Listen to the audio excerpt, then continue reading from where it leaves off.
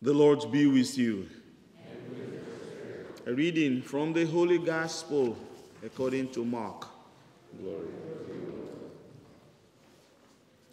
Jesus said to his disciples, "Be alert, be watchful.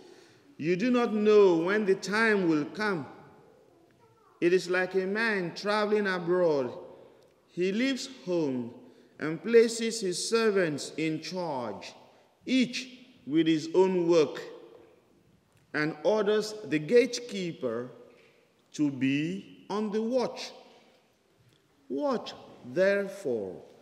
You do not know when the Lord of the house is coming, whether in the evening, or at midnight, or at cockcrow, or in the morning. May he not come suddenly and find you sleeping.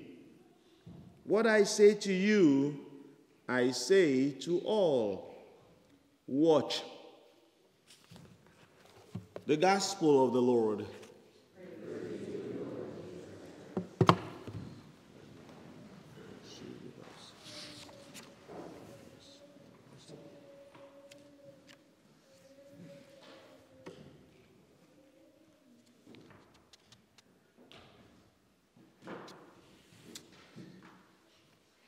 God is our Father, our Redeemer. You are named forever. The place of God as Father is important. For everyone who is begotten by God to also recognize that he or she is a child of God is very important. That gives a sense of dignity and value. That I am a child of God is important. Sometimes it's an assumption that is not to be taken lightly. Not many people also recognize that. Sometimes, even in our lives, people live so much with doubts of who they are. Sometimes we may have lost a sense of the dignity of who we are. Sometimes we're floating in the world. Floating. Like we do not belong to anyone.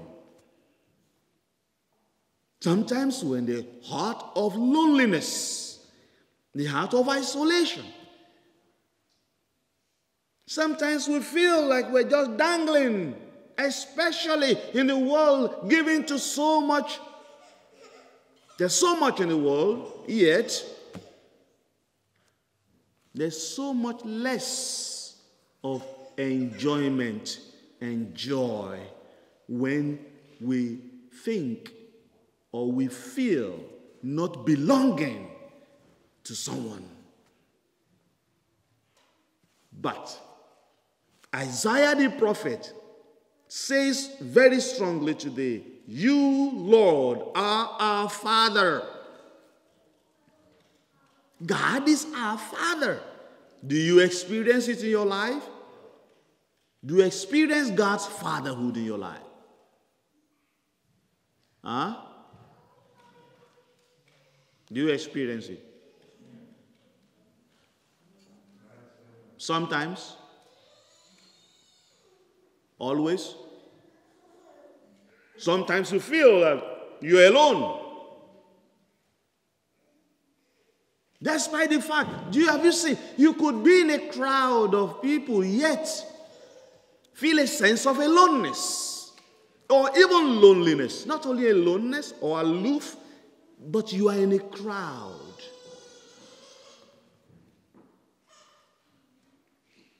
So God is speaking to you right where you're seated in that pew. God is your Father. He is your Father. Why do you let us wander, O Lord, from your ways? Sometimes we wander away. We want to be independent. We want to be on our own. We want to do our things because we think we are capable and sufficient for ourselves. Yet, it's the greatest lie ever told. The greatest lie is the feeling of independence from God. And that independence does not allow us to recognize the awesome goodness that God has done over time. The devil makes us to forget how good God has been to us. Isaiah the prophet says, while you wrought awesome deeds we could not hope for. God gives us life. God gives us shelter. God gives us a world to live in. A world where to be blessed, to be favored. A world where miracles abound if we have eyes to see. And it says, such as they had not heard of from of old. The blessings that God has for us, new every morning. Every morning. Every morning. The steadfast love of the Lord never ceases. His mercies never come to an end.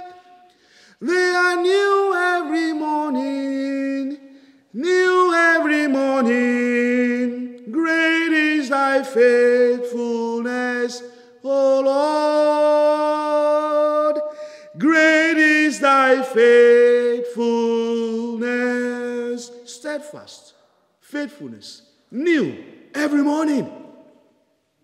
No ear has ever heard, no eye has ever seen any God but you doing such great deeds for those who wait for you.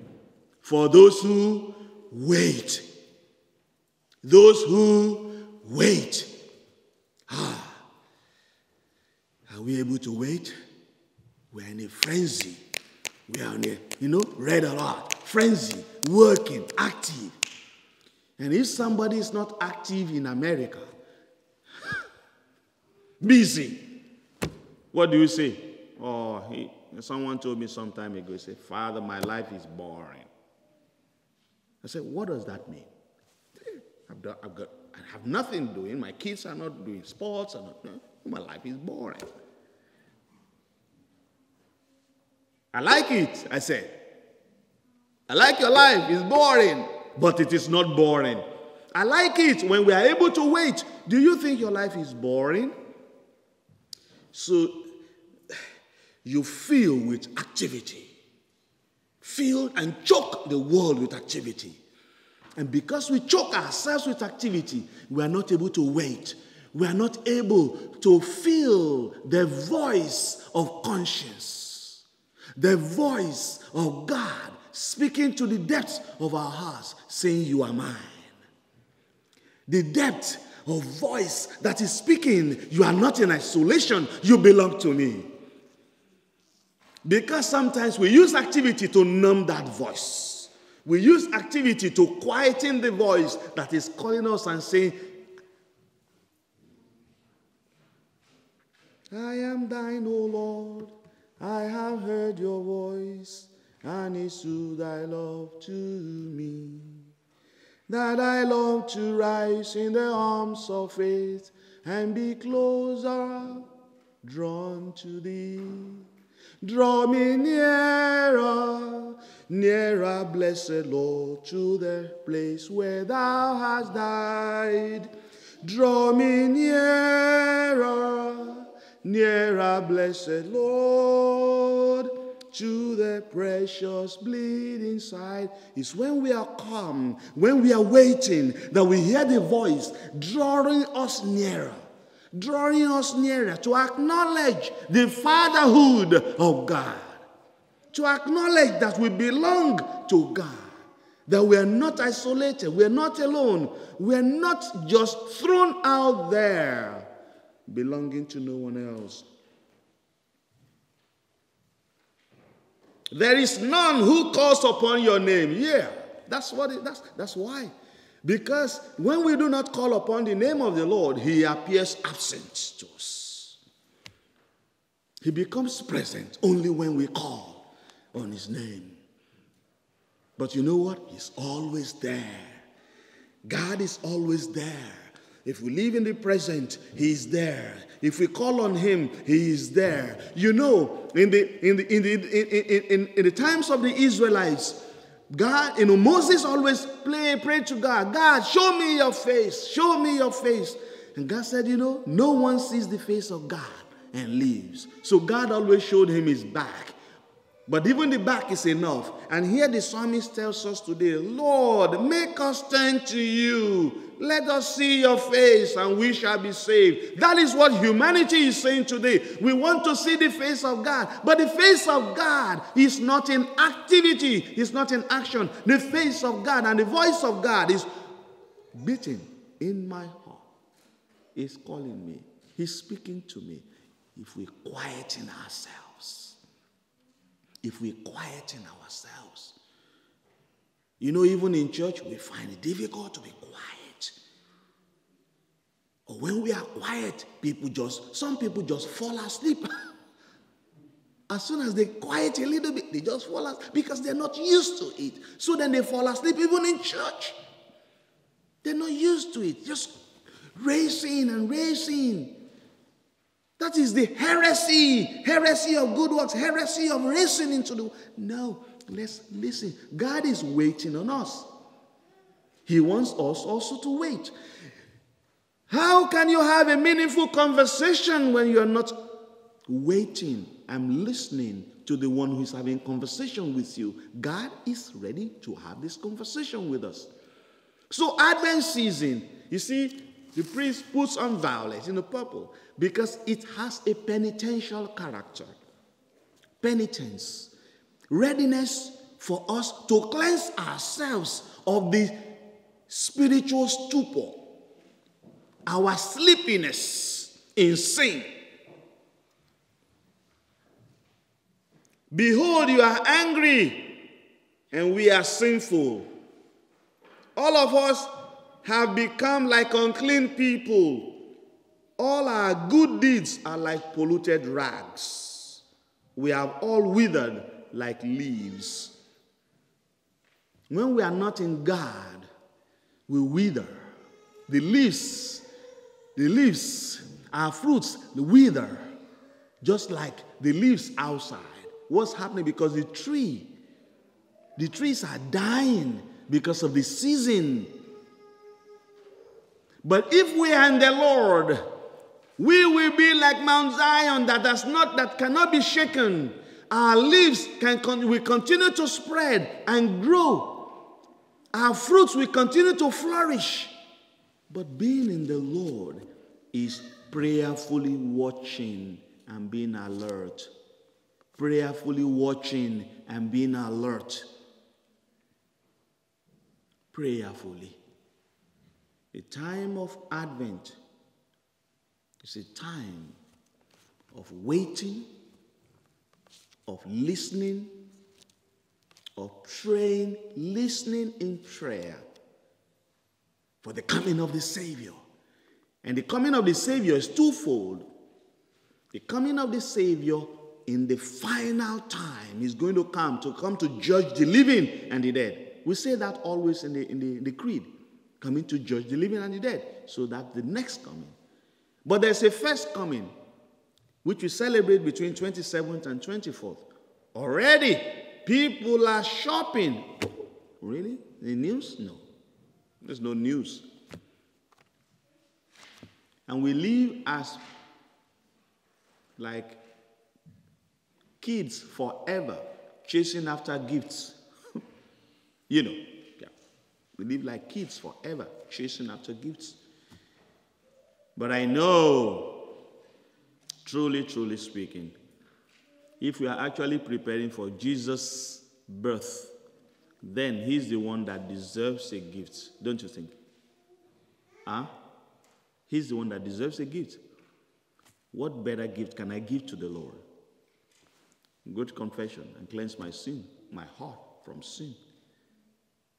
Because if sin has so much polluted myself that I've become a polluted rag before God, the first thing then is to cleanse my heart. That is where the Lord is going to be. It's not about a Christmas tree. Maybe not. I tell you, it's not. The heart. Here, prepare a worthy place for the Lord in your heart. Make a special preparation for him. The guests, the greatest guest ever you ever receive in your heart is the Lord Jesus. Watch and pray. Watch and be alert. Do not allow the evil one bring doubt or sow the seed of loneliness or isolation or anything in your heart. Speak out your voice to the Lord. When you pray, you deepen a relationship. When we converse with our friends, we deepen our relationship with them. When we converse with God and Jesus through the Holy Spirit, we deepen that relationship. Nobody can come in between us and him when we pray. He continues to wait on us, listens to us. And I tell you, the God who made the heavens and the earth is our friend. And he listens to us. He waits on us. But are we ready to have that conversation with him? You shouldn't be scared of him. He's your father. He's my father. And truly, he is. I believe in one God, the Father Almighty, maker of heaven and earth, of all things, visible and invisible. I believe in one Lord Jesus Christ, the only begotten Son of God,